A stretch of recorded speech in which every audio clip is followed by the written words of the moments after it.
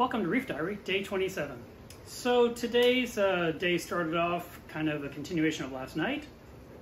I told him all I want to do is wrap the tank in cardboard so I can't see it anymore. I just don't want to look at it anymore. But it's not quite as bad as all that. I just get frustrated at times, as you know. So some people keep asking questions or throwing out ideas, and I just need to kind of clarify a couple of points, even though it's going to land on deaf ears, because the ones that need to see it will never see this video. The sky LED lights have no bearing on what's going on with the corals in my reef, and they were looking better and better the longer I ran the lights. So it's not that. And I've actually, since all this happened, I reduced the intensity of the lighting of the tank from 60% down to 40%, just so I don't cook the tissue of the corals that are struggling so hard to survive all the crazy ordeal that I put them through. Several people have asked me point blank, well, what do you think happened then? And I think it's a combination of things. I believe that my alkalinity was too high, with my nitrate and phosphate getting down to the low levels finally, and treating for cyanobacteria caused a loss of good beneficial bacteria at the same time. So nitrate came down too quickly near the end there. It kind of steamrolled on me. I killed my good bacteria, and the alkalinity was too high instead of being down low to match the low nutrient level. Yeah, low-ish. 0.25 phosphates and 15 ppm of nitrate is better, but I don't really consider that low. Low as you guys with 2 nitrate and 0.03 phosphate. However, this is where we are.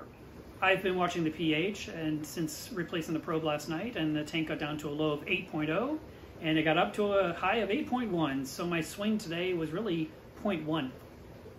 Alkalinity is right at 8.8. It's kind of hovering right there. It's kind of a sweet spot. Surely I'd like 9, but 8.8 is fine. If I can just stay 8.8 for a few days, that also works. And tonight's update.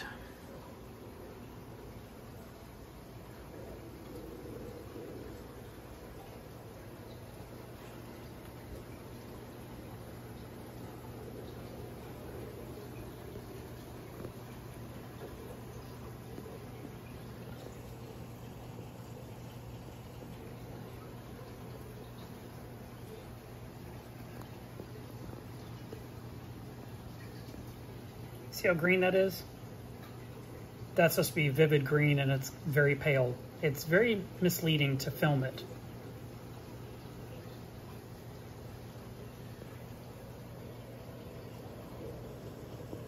That lost some tissue today.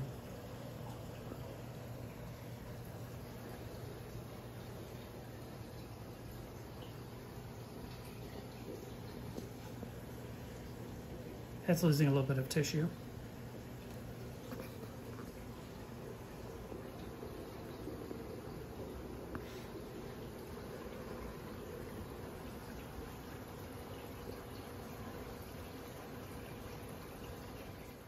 And here's the anemone cube. I almost want to film the anemone cube exclusively for a few diaries just because the reef tank isn't the way I want it to be.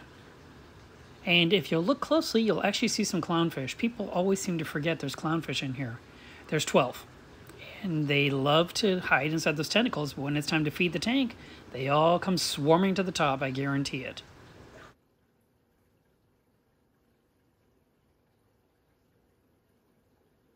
Other than that, I didn't do anything with the tank today. I just kind of worked and took care of business, and this is today's update. So I hope you enjoyed it, and we'll see what tomorrow brings. Thanks for watching.